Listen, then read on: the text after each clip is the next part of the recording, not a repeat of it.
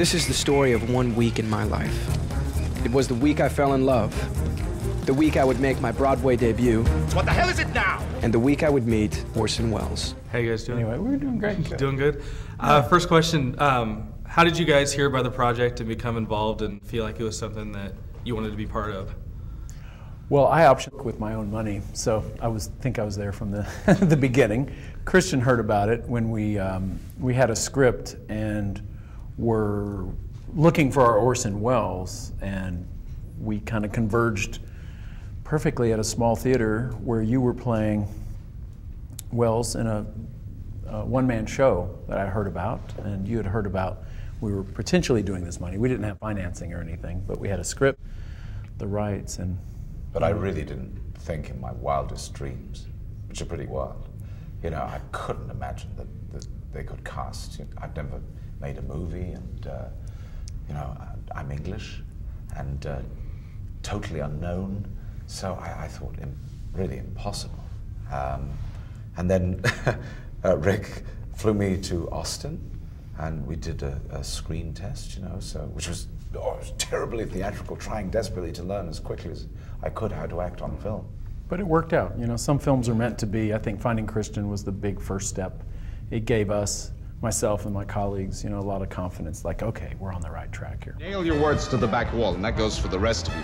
Consonants, consonants, consonants. And don't forget the vowels. Don't criticize him, ever. No, sir, there are more with him. Not more with him, mo with him. This is Shakespearean verse we're speaking. I know my lines. And I say you need mo time.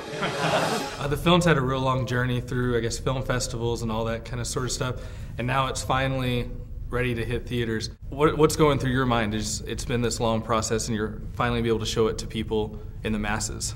Yeah, well, every film has its own little journey. It actually went pretty quickly from optioning the book to, you know, to today is only, you know, less than 3 years, I think. So that's pretty fast in film terms. We were finishing the film at the end of last year, but we were always kind of an end of the year movie. We always felt we were a fall movie, so we had that gap in time. But we got to show it at a few film festivals and sneak it to certain audiences, and we got to build up exactly how they were going to market the movie. So it feels great. You know, I'm glad we have this extra time, and I think the timing's good. Whole show is in shambles. He is an arrogant... I am Orson Welles, and every single one of you stands here as an adjunct to my vision. You don't like the way I work here? There's the door.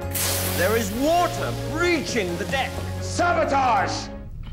The premise of the film is kind of simple in what all goes on, but it allows for the characters to really blossom, and you go through this whole emotional coming of age, and then there's also, I really enjoyed your character as far as you get to see him very confident, you get to see him being kind of vulnerable. Oh, you get to great. See, yeah, you get that's what I was trying to. Yeah, I mean, you get to see it all. How important was the on-screen chemistry between the three leads from both an actor's and a director's perspective? Well, the chemistry, I mean, it's essential. It's something I think it happens. You know, you get these charismatic actors, and there is a stark quality to everybody. So I don't think you have to manufacture that. That just comes out of the actors are great at working together, the mutual respect they show. And Zach was my pal. Yeah. I took him out for a cigar and a whiskey in London. You know, he just arrived, and we got chatting, and we became pals. So, you know, it's like working with all your friends. That didn't need to be manufactured. It was just there. Mm-hmm. You know? Awesome. The film's kind of a film within a film in the whole stage production. How hard is that to create effectively on screen? Well, it's great fun. I think that's the thing that attracted everyone involved in this project to it. You know, anyone who does theater or film has these backstage experiences. And I didn't really have a movie about making a movie, which would be, by definition, autobiographical. I felt making a movie about mounting a stage production was close, very personal, you know, because having done this a lot now, you know, working with a cast and a crew and all the complications, all the differing points of view, everything you could express in that was here. Images of magnificence. That's what you see in every great actor's eyes. That's all that matters in this world. So you're receiving a whole lot of Oscar buzz, and as you mentioned before, it's kind of your first film. what does that do for you as far as future projects? Are you getting a whole lot of offers coming in, or Do you know what's what? the deal? Have you not heard anything I'll about? give you an honest, absolutely honest reply. I've not read anything, and I've not heard anything, because, you know, in the theatre, I used to laugh at my colleagues who said, "Oh, I don't read my reviews." You know. I thought, oh, how precious. I'd get the review, and I'd you know, Christian McKay is utterly dreadful at this. I'd throw it in the corner. I'd go on stage that night, and I'd eat that place up, because I'd try and be better. What I discovered quite quickly with film, it was after Toronto. It hit me like a train. I was ready to read my reviews, and somebody said, "Yes, there are about 500 of them." And I went, what? And that's ranging from the world's greatest film critic to an 8-year-old blogger who is rather angry at me for shouting at a hero.